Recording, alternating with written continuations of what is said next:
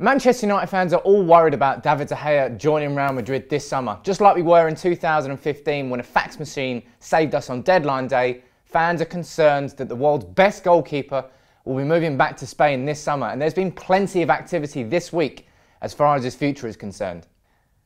Now, on May the 30th, there was a clear brief from Manchester United to the British press. We are confident of keeping David de Gea. If you look here, we've got reports from the BBC, Manchester Evening News, Sky Sports, The Guardian, Daily Mail, The Mirror, all simultaneously on the evening of May the 30th, reporting that Man United are confident of keeping David de Gea. As I said, a clear brief from the club. They are staying firm that de Gea is staying in Manchester, and Sky Sports is saying that he's happy in Manchester. Good news, right? Less than 24 hours later, on May the 31st, Sky Sports are reporting that Manchester United have rejected a £60 million bid from Real Madrid for David de Gea. Cue delirium. The inevitable that nobody wanted to happen had happened. Manchester United have received a world record bid, twice what the current world record bid is for a goalkeeper. Was David de Gea joining Real Madrid, or was there even a bid? Because as soon as that came out, you see Simon Stone from the BBC, you see Rob Dawson from ESPN, you see James Ducker from The Telegraph. As you can see here, all of them have said United are confused to these reports because they have not received a bid. They have not rejected a bid because they haven't received one. What is going on?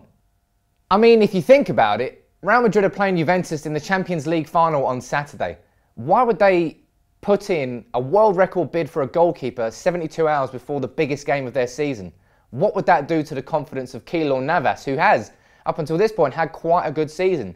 It will be a strange move, to say the least. And maybe Sky's sources are Guillem Balag, or Ballbag, as we prefer to call him.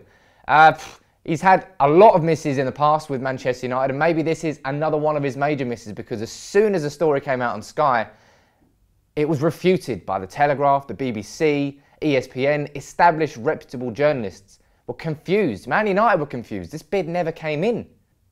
That being said, I do expect there at some point this summer for there to be a world record bid from Real Madrid for David de Gea. Maybe it has already happened, and maybe this is a true story, but it would be very, very strange timing with the whole Champions League final coming up. And my take on this situation is quite simple.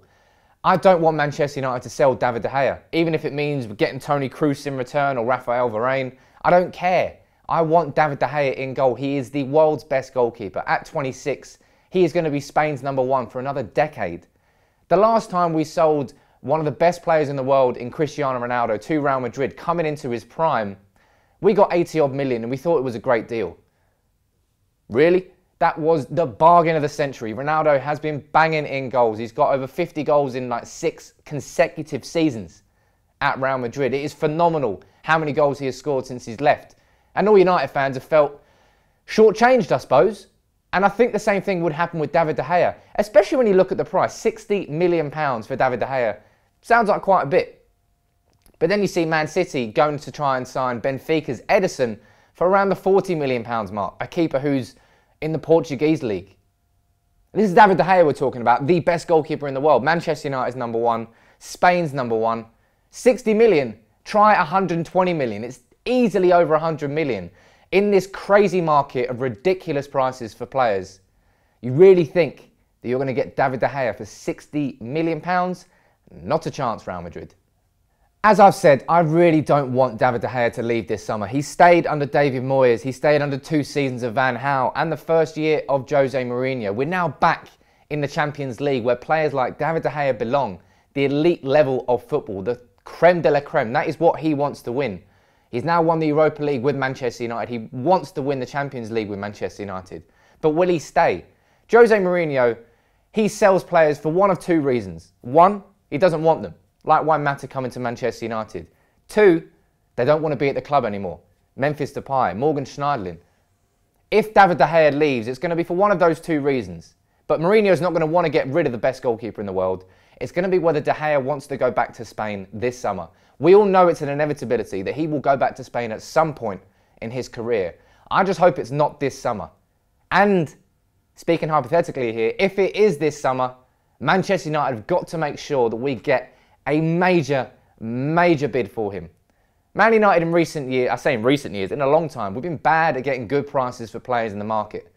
Jose Mourinho changed that in January. We got nearly 40 million for Morgan Schneiderlin and Memphis Depay.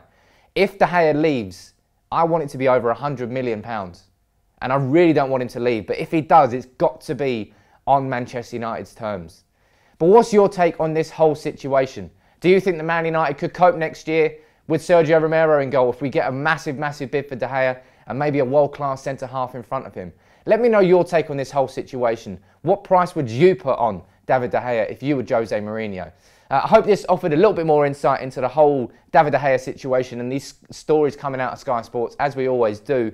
Please drop a like on the video. It does help. There's tons of you guys and girls all liking the videos now, and it's fantastic. Building a community, and that's what we want to see. But as I said, drop a like on the video. Subscribe to United People's TV if you're new. And there's a couple of videos here if you want to watch them. Enjoy yourself.